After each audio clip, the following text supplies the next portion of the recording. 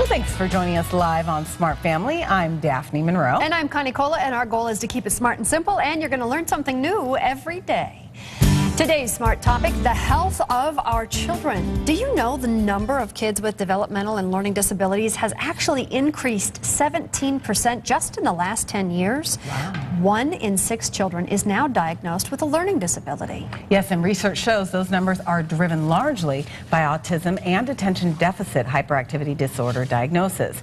It seems parents nowadays push for an official diagnosis so they can get their children the help they need.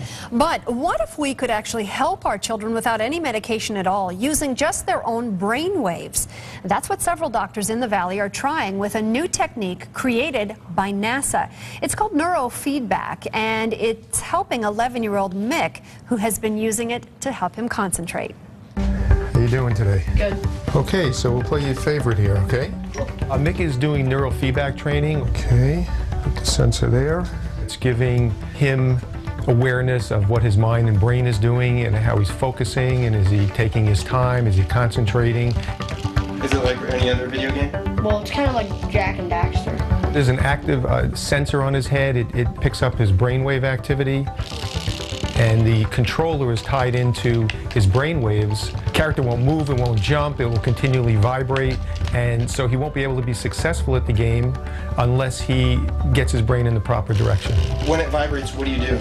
I just take a deep breath and, focus on the game. As a result of that, I'm able to keep most people off meds for stimulants, kids and adults. It helps for mood, anxiety, depression, sports performance, grades. I think it's pretty neat because it helps me in school. It's going to help me in life. And I'm learning to focus on other stuff. Before I could barely focus on shooting a basketball. Now I make almost every one I shoot. So it's kind of like going to the gym for your brain. So if you get in better shape physically, you're going to be in better shape, and it's the same mentally. Isn't that amazing to see? And joining us now is Dr. Sanford Silverman. He's a psychologist and the owner of the Center for Attention Deficit and Learning Disorders in Scottsdale. Nice to see you. Thanks for being here. Thanks for having me.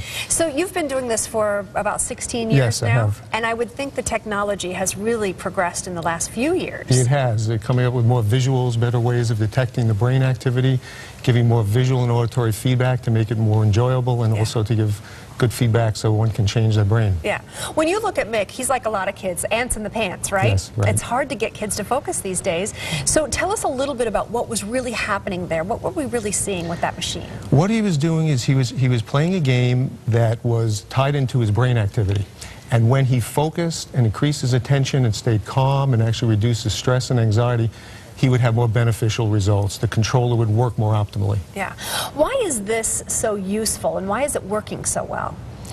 Well, because we jump ahead to give medication, and as you just said about ADD and autism, and the medication is forcing the brain or trying to get it chemically to behave differently. We can actually, with this kind of technology and feedback, get it to really work properly, given the proper resources and feedback. So is it electromagnetically kind of fixing the circuitry there, kind of rebooting it, or is it actually building brain muscle there to do it correctly? It's kind of doing both. Our brain is it's very dynamic. It's constantly changing, and when we're focusing in a meeting or in class, we need to produce enough fast activity called beta waves. We want our slower waves to reduce. If we're going to sleep at night, we don't want to have all those fast waves. We might be an insomniac.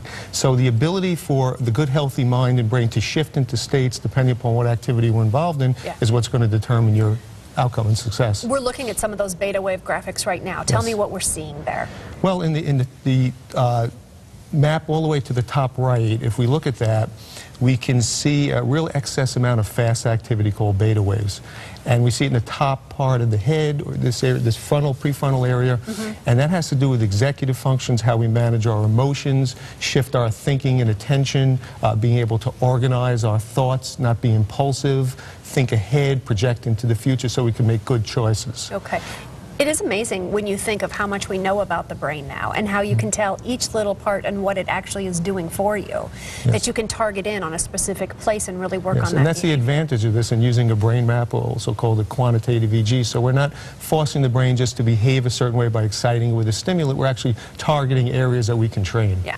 So when you're talking about all the different brain disorders or dysfunctions that are out there, what would you say you're finding the most success using this with? It's probably used more for ADD than anything else. However, it really affects your mood, learning problems, learning disabilities, autism, developmental delays, memory, because so much is tied into our nervous system and brain. So if we can condition that and we do it properly, we can get very good results in many ways. Okay, and how long treatment? What are we looking at here? How many times do you need to do this? Change usually occurs pretty quick with it.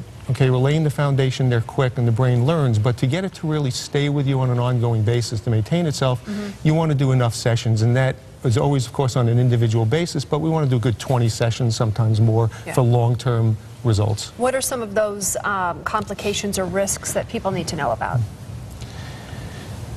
There really aren't with this because it's a natural approach. If you do it QEEG guided, a brain map, and you have experience with it, this is not a one-size-fits-all to purchase a program and put a lead on your head and just train your brain. It's serious stuff. And you really have to know what you're doing and developmentally who you're dealing with and what issues you're working on and what's really appropriate for that person. Yeah, really, really amazing, far out stuff. That's very cool. How's Mick doing?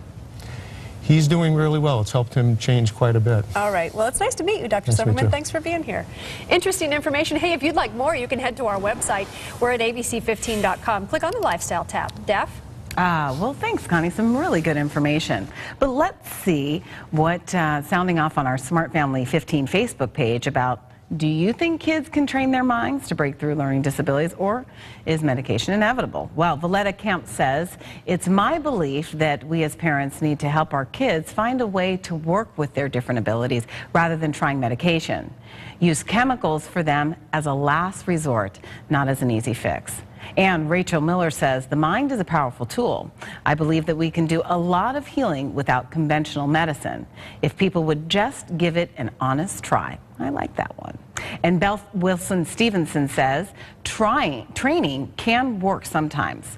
For times when it doesn't work, I think people should first try a possible diet and exercise changes before jumping to meds. All really good comments. So join in on the conversation. You know you can find us on facebook.com/smartfamily15. We're reading your comments.